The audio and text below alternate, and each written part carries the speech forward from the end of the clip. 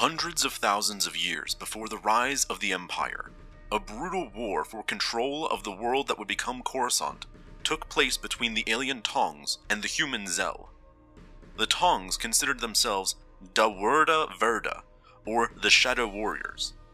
They were eventually driven away from Coruscant and forced into the Outer Rim, conquering the planet Mandalore while it was still beyond the galactic frontier around 7,000 years before the time of the Empire. The Republic began to hear rumors about ferocious crusaders who waged religious wars in the name of their god Kad Harangir, though these Taung Mandalorians largely avoided direct contact with the Republic. After conquering Fennel and gaining its further developed ships and technology, the Mandalorians used their new arms to conquer more and more worlds on the Rim. While some were completely razed, others elected to welcome the Crusaders and were spared, like the humans on Concord Dawn, and the territory of Mandalorian space was established. Though the Crusaders were made up of many clans that had their own petty conflicts, they all obeyed the commands of a single leader they knew as Mandalore. As the centuries passed, the Taungs, under the rule of Mandalore the Indomitable, shifted from waging war in the name of a single god to worshipping the idea of war itself. They struck at the core of the galaxy, devastating worlds like Novoda, Basilisk, and Quar. They intended to next attack at Empress Teta, but these plans changed when Ulek Queldroma, a fallen Jedi Knight who was now a Sith Lord, bested Mandalore the Indomitable in single combat on Quar.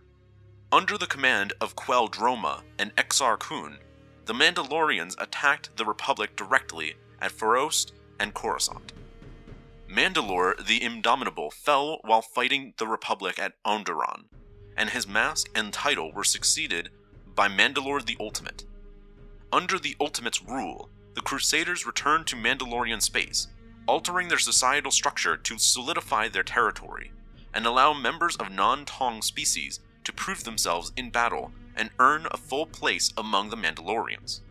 The Ultimate led his diverse Neo-Crusaders in conquering worlds along the Republic's border, like Cathar, though the Republic wouldn't take action against them for a decade.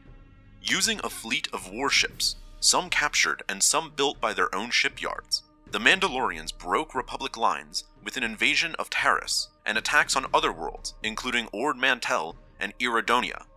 The Republic launched their own counterattacks, and war broke out. The Neo-Crusaders suffered a setback on Jebel, when their large army was turned into mindless Raghouls that were bombed into nothingness by Mandalore the Ultimate's second-in-command, Cassus Fett. The Jedi Order refused to join the war effort, despite many of its numbers disagreeing with the decision, which led to the Jedi known as Revan defying the Council and leading a number of Jedi Crusaders into the war effort. Under Revan's leadership, the Republic's military had several advantages of its own, including interdictor-class and hammerhead cruisers.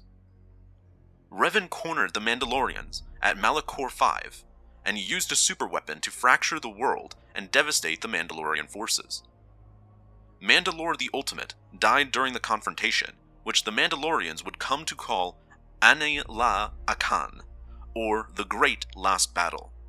The Mandalorians surrendered to the Republic, and the clans retreated back to Mandalorian space, fractured without a strong leadership. Many Mandalorians went on to become bounty hunters or mercenaries fighting for credits. One of these mercenaries, Canderous Ordo, became allies with a changed Revan and reclaimed the mask of Mandalore. Faced with the task of reuniting the fractured clans, Canderous became known as Mandalore the Preserver. Centuries passed without a leader for the Mandalorians, and the emerging Sith Empire sought to bring the clans under their control by ensuring the success and rise of a Mandalorian gladiator in the Geonosis arenas. This warrior became the new Mandalore, and rallied his people against the Jedi once more. The Mandalorians initiated a successful blockade of the Hydian Way, until the Republic managed to break it with the help of smugglers.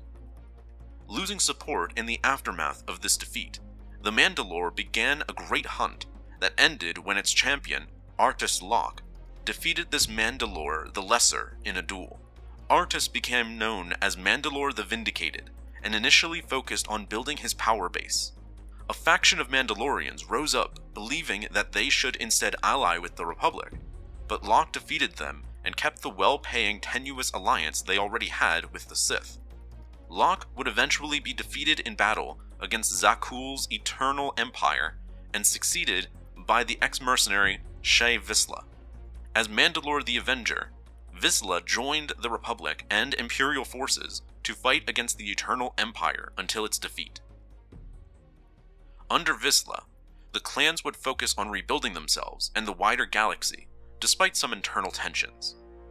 Millennia later, around 1,000 years prior to the formation of the Empire, the Kandorian Plague devastated Mandalorian space.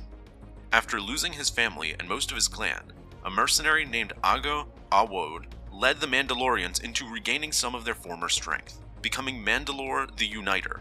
During the New Sith Wars, the Mandalorians emerged as a regional power capable of protecting surrounding sectors for a price. After the wars with the Sith came to an end, the independent Mandalorians resisted Republic efforts to restrict the size of sector defense forces. Some clan leaders attempted to remind their leadership of how the Republic had defeated them in the previous war, but Mandalorians were not the type to back down from a fight. Judicial forces working with the Jedi launched attacks on Mandalorian space in 738 BBY, bombarding key worlds and occupying the area with a caretaker government headed by those leaders who had initially advised peace. This decades-long occupation caused a split in Mandalorian society and saw the creation of a new Mandalorian sect that still resented the Republic but favored neutrality over a doomed conflict. Thanks to the Republic, this faction held most of the power in the Mandalorian government. Many of the traditional Mandalorians that sought conflict were exiled to the moon Concordia or became mercenaries like their ancestors. While the Mandalores of this era were more like their predecessors in their desire for tradition, the new Mandalorians refused to recognize their authority. In the final decades of the Republic, the mercenary Jaster Muriel became Mandalore and led his true Mandalorians in an attempt to reinstate their ancient warrior codes. The true Mandalorians came into conflict with another sect known as Death Watch, who believed the only way to restore honor was through war with the new Mandalorians. These three factions of Mandalorian society fragmented the clans against each other. Muriel died in battle against Death Watch and was succeeded as Mandalore by his adopted son Jango Fett. Death Watch managed to play the true Mandalorians and the Jedi against each other in a vicious battle on Gali Dran that resulted in the decimation of Fett's forces. With the true Mandalorians out of the way, Death Watch started a bloody war against the peaceful new Mandalorian regime on their homeworld. Though Mandalore was devastated and new Mandalorian leader Adonai Kryze died during the fighting, Death Watch was ultimately defeated and exiled. Having turned to bounty hunting, Jango Fett was selected to become the clone template for the army being manufactured for the Republic by the Kaminoans. Fett called dozens of scattered traditional Mandalorians to Kamino to serve as instructors for these clone troopers. This group, which included Kal Skirata and Waylon Vao, became known as the Sival Dar. In a twist of irony, the Mandalorians that had waged war against the Republic for millennia became the figurative and literal basis for the army that would defend it. As the Suval Dar trained the Republic's army, Death Watch resurged under Pre-Vizsla's leadership and continued its campaign against the new Mandalorian government, which was now led by Adonai's daughter, Satine. Once war broke out across the galaxy, Satine and Mandalore became the leaders of the Council of Neutral Systems, which wished to take no part in the conflict. Vizsla allied himself with Dooku and the Separatists in an attempt to gain the upper hand, though their early attempts to undermine the pacifist faction were thwarted by Satine and the Jedi. Dooku eventually betrayed Death Watch, leaving Vizsla and his fighters to seek new strategies. They rescued the surviving Sith Lord Maul and his brother from deep space, and forged a tenuous alliance, coercing criminal factions like the Pikes and Black Sun to back their plans as well. After completing a successful coup against the new Mandalorian government by exploiting pre-existing corruption, Vizsla and Maul turned on one another. They fought to the death in the Mandalorian throne room, in a battle that ended with Maul on the throne and Vizsla's head on the floor. Maul's brief reign as ruler of Mandalore would come to an end when his former Sith Master came to the planet and brought him to heel, leaving the planet in turmoil. When the chaos settled, the next leader of the Mandalorian culture came in the form of an ex-ARC trooper named Spar. After deserting from the clone army, Spar became friends with a local chieftain on Mandalore named Fen Shisa, who encouraged him to take up Jango's former title. Now known as Mandalore the Resurrector, Spar led the Mandalorians to take up their old ways again in the wake of Duchess Satine's death. These Mandalorian protectors under Spar sided with the Separatists to continue their war against the Jedi and the Republic. This campaign concluded until a devastating defeat at Norval II left only a handful of survivors, including Spar and Shisa. Spar stepped down from the role of Mandalore in shame, leaving it vacant until the rise of the Empire prompted Shisa to take it. The Imperials kept Mandalore in an iron grip, mining it for Beskar, but Shisa led his men against them in secret. Shisa's efforts to keep Mandalore strong were successful, but he was hunted down almost 20 years after the Empire fell by Jango's clone son, Boba Fett, on a bounty hunting job. The pair were forced to work together to survive until Shisa was mortally wounded. As he died, Shisa asked Boba to continue his father's legacy as the next Mandalore. After the Clone Wars decades before, Fett had tried to live as a normal Mandalorian on Concord Dawn with his wife, Sintaz Vel, and daughter, Aylan, but he was exiled after killing his superior officer as revenge for a terrible crime. With Shisa's death, Fett finally returned to his people in the era when they would need him the most. Millennia earlier, Canderous Ordo once recounted a time in the Crispin system on the edge of the galaxy when his men stumbled upon what had seemed to be an asteroid that was capable of firing blasts capable of melting through the Mandalorians before fleeing. This was a precursor to the threat the Mandalorians would face under Boba Fett's leadership, the extragalactic Uzong Vong invaders. When the invasion began, Fett made a duplicitous alliance with the Vong to keep Mandalore safe, secretly feeding information to the New Republic while preparing for the day when the Vong would attack. When the Vong realized this plan, they launched an attack to destroy the Mandalorians. Despite many casualties, the Mandalorians repelled the invaders and took the fight to them across the galaxy.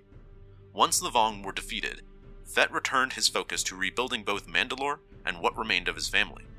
He would lose his daughter to Darth Caedus, and found his revenge by training the Sith Lord's sister, Jaina Solo, to defeat him. This effort was ultimately successful, but it came at the cost of Caedus releasing a nanovirus on Mandalore that prevented Fett and any of his line from ever returning to the planet. Fett never gave up on trying to find an antidote that would allow his return. A century later, the Mandalorians under Chairman Ordo were hired by the Galactic Alliance to fight against the resurgent Sith. In the chaos of a battle, Ordo was felled by the efforts of one of his own men, Yaga Orch, who rose to the title of Mandalore after him. Orch had been ordered by someone in power to keep the Mandalorians out of the new war, but young Mandalorian Hondo Kar resolved to expose him for this. Despite the lack of Mandalorian aid, the Galactic Alliance was able to defeat the Sith and restore freedom shortly after.